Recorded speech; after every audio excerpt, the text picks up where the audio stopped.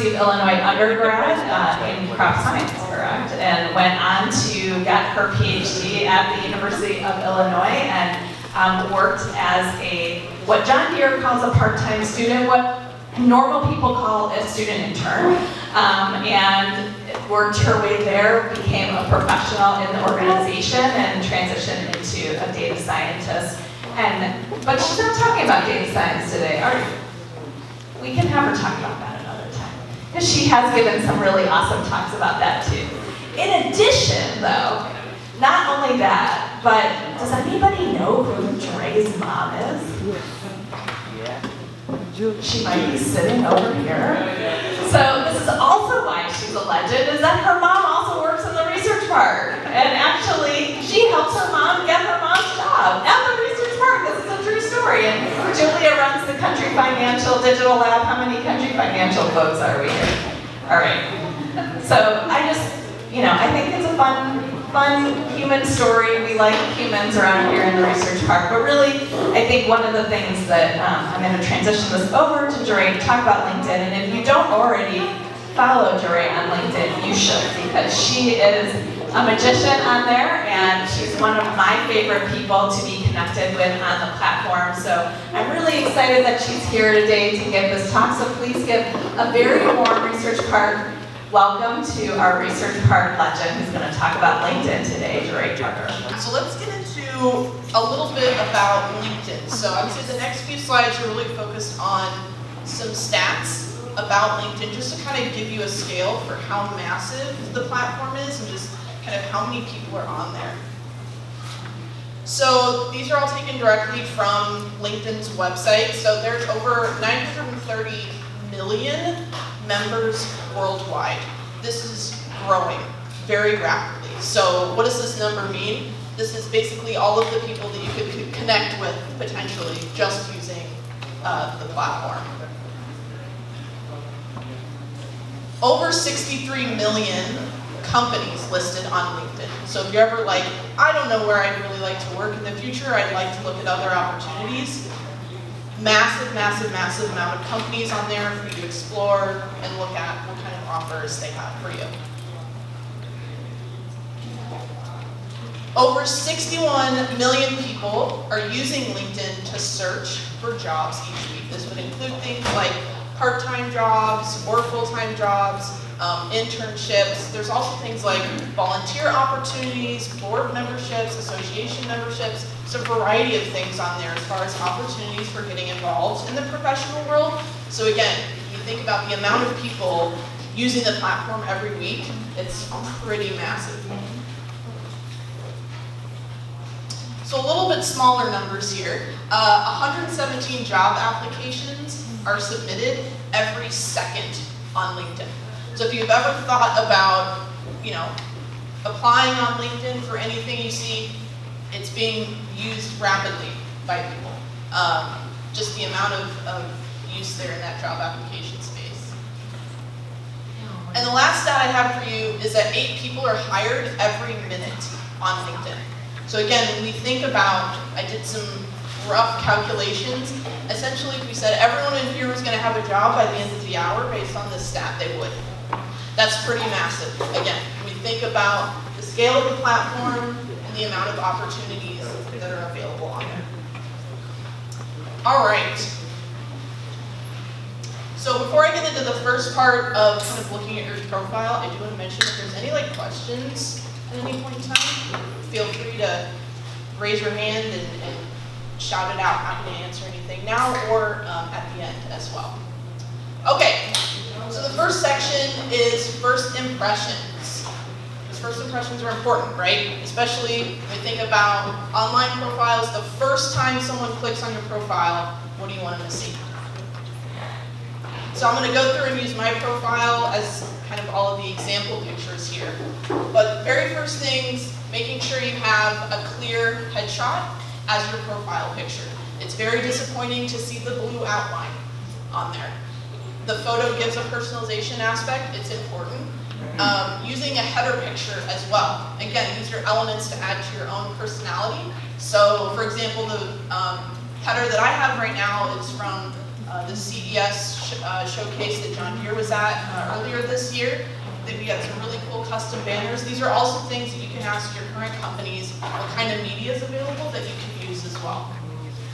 The other thing is having a descriptive headline, so using as many of the characters as you can in your headline with the most important words first.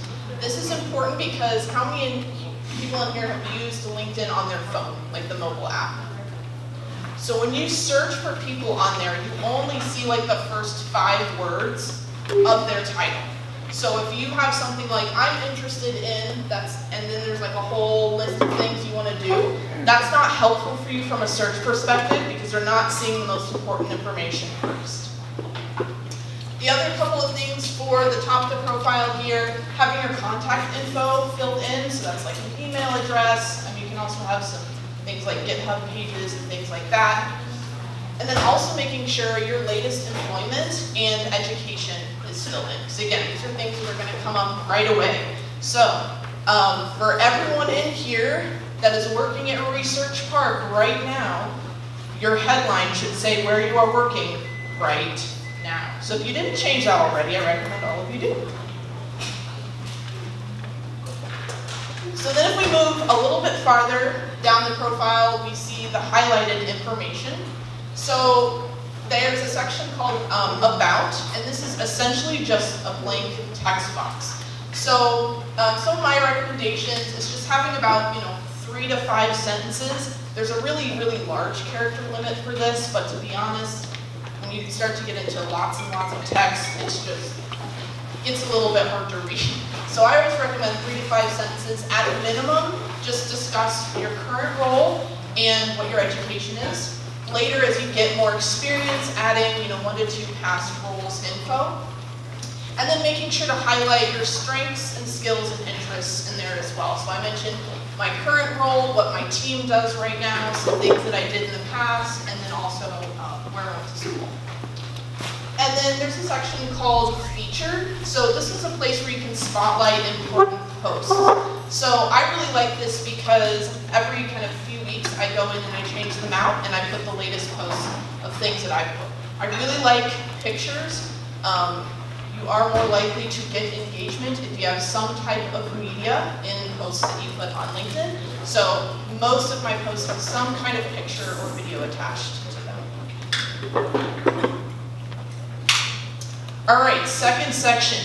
It's giving employable. Okay, that's what we want from the profiles. Able to go and get a job. All right. This part, I would say, if you do nothing else except add a profile and change your headline, at least put 1 experience here. You can fill in things later, but please fill this in. This is critical. We go to LinkedIn to see the experience, so the experience needs to be filled in. When you do this, be sure to use the full titles for your position. A lot of people outside of like the University of Illinois ecosystem may not be familiar with some of the different title names or position names and things for the different companies. So it's important to make sure that you're using your full titles. You want to make sure you highlight your main work responsibilities as well. I recommend in kind of a readable sentence or 2. So this is not meant to be a copy paste of 20 bullets from a resume. You really want this to be very easily digestible. So I recommend limiting your bullet points and also heavy jargon. Another thing is adding the media links or documents or pictures to showcase more information and add interactivity. So I'll call out from my experience at P&G. Last year my team was a finalist for Research Park Intern Awards, and so I actually linked to the Research Park website, and then I uploaded a photo of us as the thumbnail. So this is your chance to showcase, oh, here's an experience that I had with this position, kind of showcase, again, things that have happened to you, some different projects and things that people can click on and learn a little bit more about. Education. So you want to make sure that you're using your full degree titles and concentrations, Again, people outside of the University of Illinois ecosystem may not be familiar with what all the different titles and abbreviations are for the different majors, so make sure you spell out the entire thing and your concentrations. If you have minors, you can put those in the title or you can put them in the description. And then again, you have the ability to add media, so you can showcase a project that you worked on, an article that you might be featured in. You can put your major's website. You can also customize the thumbnail. So just making sure to, again, keep that interactivity up. And if there's some interesting things that you want to highlight from your educational experience specifically, this is a good place to put that. So I actually, this is the Crop Sciences Department website, but I actually snipped this thumbnail from like the homepage. Some links will automatically fill in a picture for you, but most of the time I don't like what those defaults are, so I just go and make my own. Honors and awards. So a variety of awards can go here. If you've ever gotten any scholarships, fellowships, if you're on the dean's list, honors of any sort, competition rankings, hackathons, all of those things can go here. And if you're like, I'm not sure if I've gotten anything yet, or I haven't had anything yet because I'm only a freshman or sophomore in college or things like that, you can add some things from high school. We all know this. We know that you're here to get experience and build those things up. So if there's some important things from high school, National High School Honor Society or other things, awards you won in that time period, that's okay to put those things there as well. You also want to make sure to add the associated organization. So this is pulled directly from your experience list. So you want to make sure you fill out your experience list and your education and things because it's going to pull from that, and it's like a drop down and you can actually select that. Volunteering, so another section of the profile here. Make sure that you use the title to state what the position was and also what the event name was. Online events only also count. So for example, if anyone's familiar with the Grace Hopper Celebration of Women in Computing, I volunteered for them several years in a row. It's a fully virtual commitment where you're reviewing scholarships and different proposals for the talks and things online. So you can put those kinds of things in here. If any type of kind of college event that you participated in, anything in the community, nonprofit organizations, be sure to put all of that information here. All right, so now we've kind of done the bulk of the profile. So let's talk about kind of the last few parts of the profile. So one of the things I wanted to highlight was the skills section. So according to this blog post from LinkedIn, this was February of this year, they listed the most in-demand skills that they see on their platform based on their own statistics and research that they've done. I just selected a couple here because I think that this kind of covers a lot of different disciplines in the area, but they actually have it broken down into other disciplines as well. For example, in the engineering space, we have things like SQL, Python, cloud computing, Git, and then if we think, outside of kind of the programming language side of things, in the project management space, it would be things like leadership, analytical skills, strategy, research. So there's a really wide range of types of skills that you can add there, but I highly recommend that you add the skills to your profile.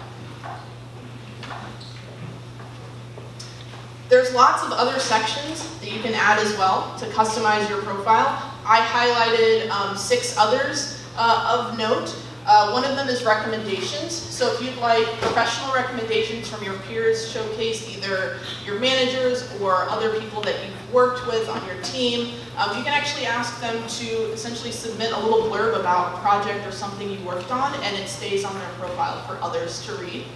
There's the courses section, so if you have college coursework that you want to highlight, I know sometimes employers are looking for specific sets of skills in certain courses, especially like in the computer science field. A lot of times they're looking for some specific software development courses and things like that. This is an area where you can highlight those. Languages, are you proficient at speaking multiple languages? So if you know a whole bunch of languages at varying, I think there's like different difficulty, like proficiency levels that they have. Go ahead and put those in there. Again, something that can help you in the job search. In the project space, if you have any group or research work that you want to feature, as an example, in graduate school, I was part of a specific grant around some digital media work, and so I have that project on my profile that has like, all of the professors I worked with and kind of a blurb about the project. So that's a place you could put some different work experiences there that you want to highlight. And then publications. So I think a lot of people see publications and they're like, I don't have a journal article publication. That's okay. It doesn't have to be a journal article. It could be a blog post that you've written. It could be a newsletter. It could be something for your department. Is it some kind of written media that's somewhere out there on the internet? That can go here. The last section I have here is organizations. So are you in any college or professional organizations? If you're in any RSOs or any like national organizations like ACM or things like that, this is also a place that you can add those in. Okay, so the last thing that I want to talk about is tracking your stats. So on LinkedIn, one of the really cool things is that you can see a lot of information about where your profile is showing up, who's looking at your profile, how much engagement you're getting on your profile, and also posts and things that you would put on there.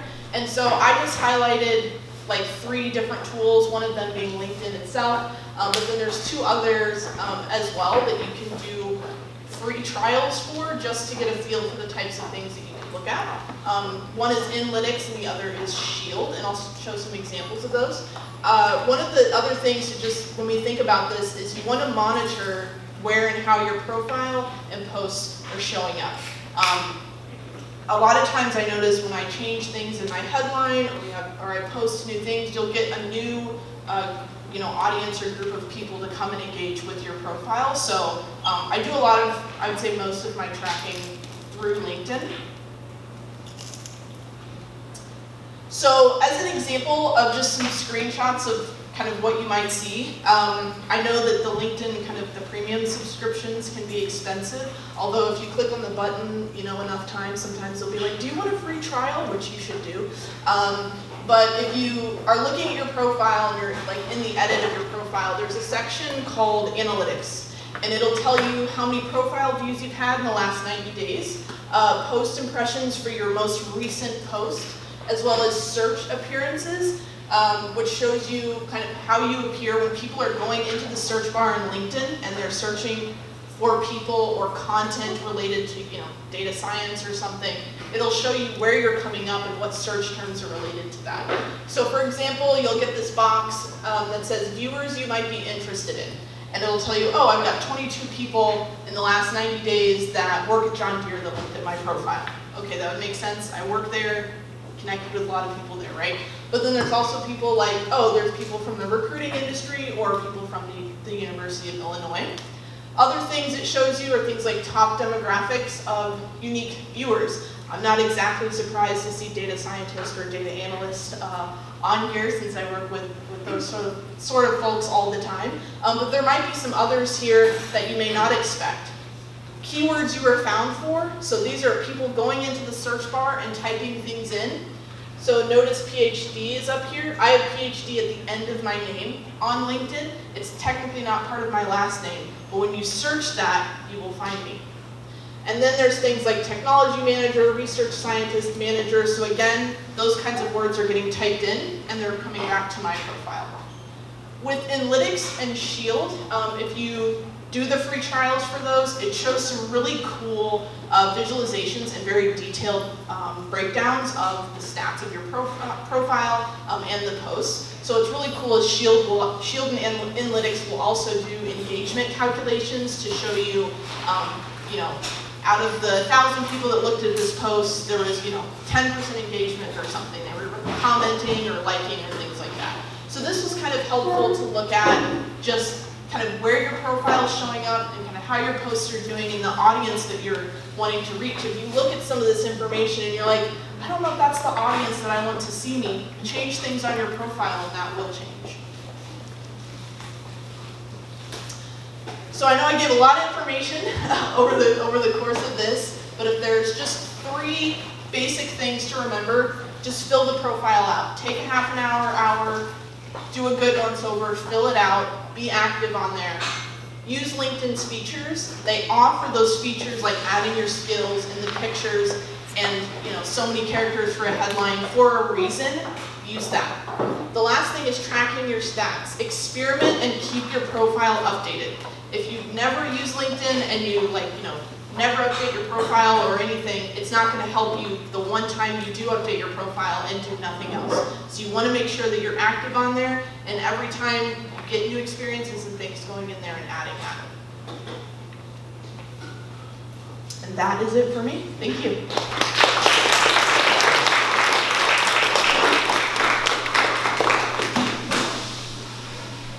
I guess I'll say any questions? How much time do you spend maintaining and updating your LinkedIn and finding new connections a week? What does that look like? So I would say I probably spend about 5 to 15-ish minutes a day on LinkedIn, usually on my phone. Kind of speed through, see what the latest is. It might be a little bit longer if I'm posting something, but I don't have like a super regular post schedule. As far as searching for weekly connections, if you have the free version of LinkedIn, it will cap you fairly quickly. I don't know what that, like how many times you can actually scroll through a list of people. But I would say as far as searching for new connections, I would say maybe on a monthly basis, it's maybe a half an hour or less. I don't spend a ton of time doing that, but I will say a lot of times that's because of the posts and then the people that come to my posts and then messages that come from that. So I would say a lot of interactions that I've had was actually not from me just specifically searching, but from seeing engagement and going, oh, they look interesting, and then going and talking to those people.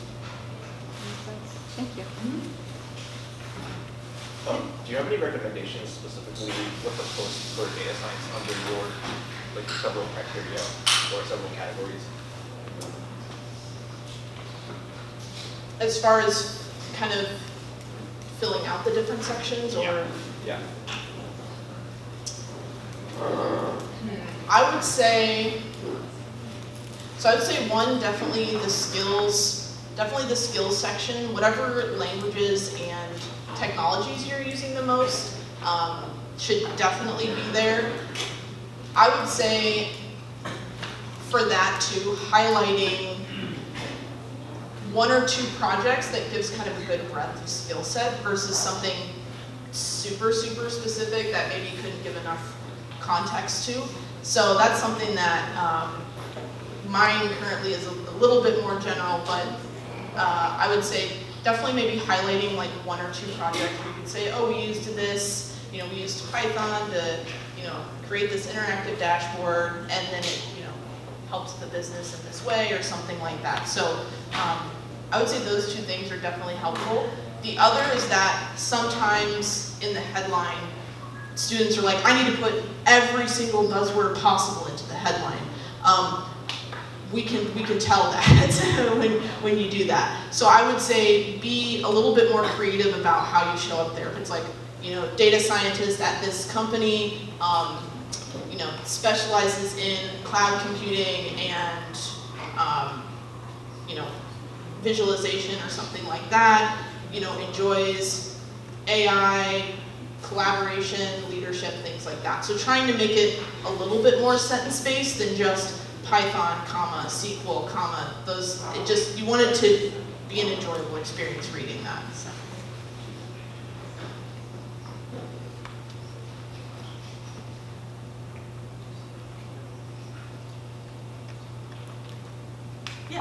You spoke about adding previous positions to your profile. Does that include internships, and how best to word things like, if it's like 3 internships, I don't want all of them to say intern in the job title.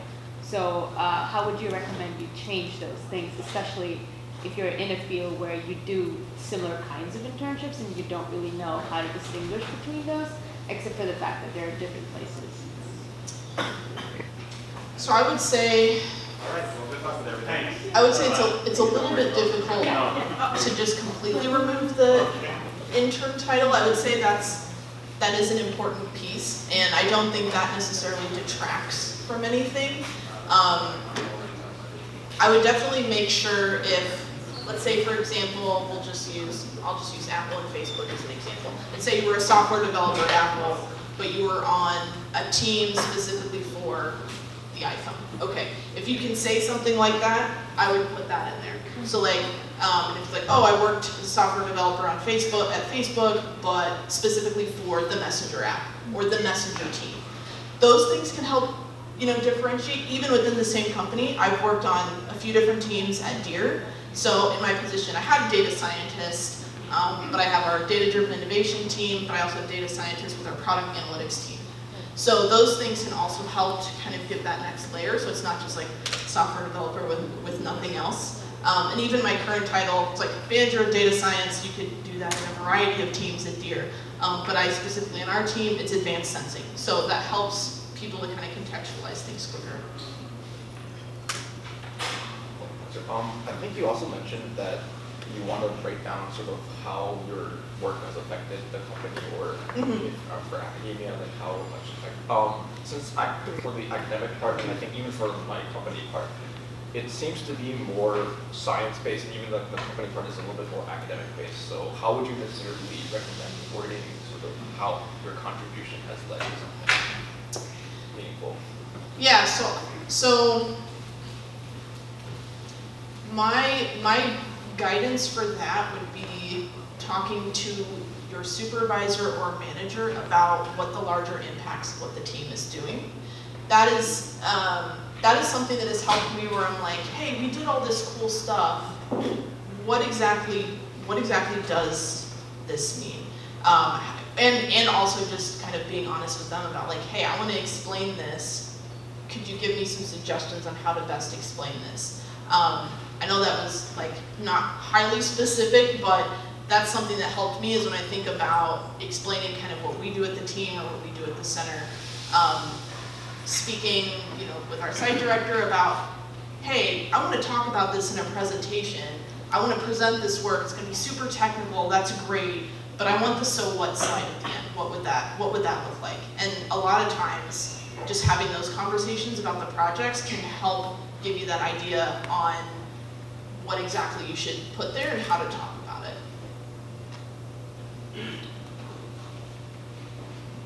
Yeah. For the publication, using this pattern to release as the publication or just put the link in the experiments? So I would say a little bit of a personal choice. The only thing to think about is placement. The publication section I think is typically a little bit farther down on the LinkedIn profile. But you can also put a much larger abstract, but in the experience section, there's the character limits for the media links are much, much, much shorter. So if you can't describe the paper in a sentence, it may not be a good place to put that. So the publication section, specifically for like journal articles and things, I recommend for that because you can actually just put the whole abstract and also more details about like the journal location and things like that.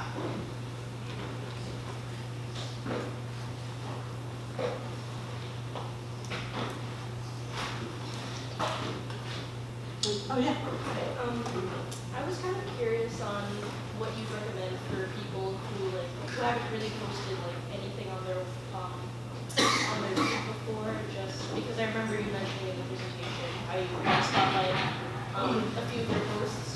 What would you recommend for someone who's never posted, and maybe someone who doesn't really have any like major project going on, like a research project or a journal or anything?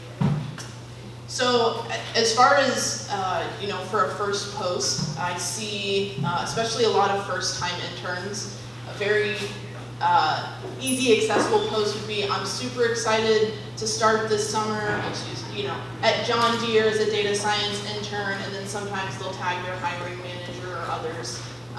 That's like something I see, very, very easy post if you're like, I've never posted before, or even if you have link, you know, you've been on LinkedIn for a while, but and you haven't posted for a while, that's also a good kind of get your feet wet post type of situation. And then I would say don't worry too much about, oh, I need to have all the sections filled out, or I have, you know, nothing in some of those recommended areas. That's okay. You've done the most important and the hardest work if you have at least one job experience in there. You have your, you know, at least the degree you're currently in there, and you've got a picture and a headline. You've done the most important parts of the work, and over time you can add that in there. The other thing I want to note too, a lot of companies have rules on social media usage and posting. You'll notice about 95% of my posts are about John Deere. We have a specific hashtag that we must use on our posts because they are monitored. So I want to mention before everyone just posts all kinds of things all the time about their company, there may be some things that you either need to get pre-approved or you have to use specific hashtags if you want to mention things about the company. So.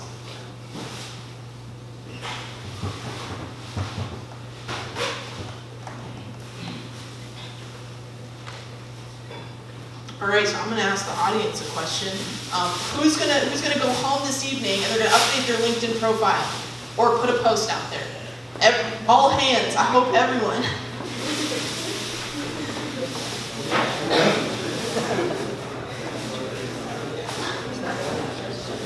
All right, I think that's it. Thanks, everyone.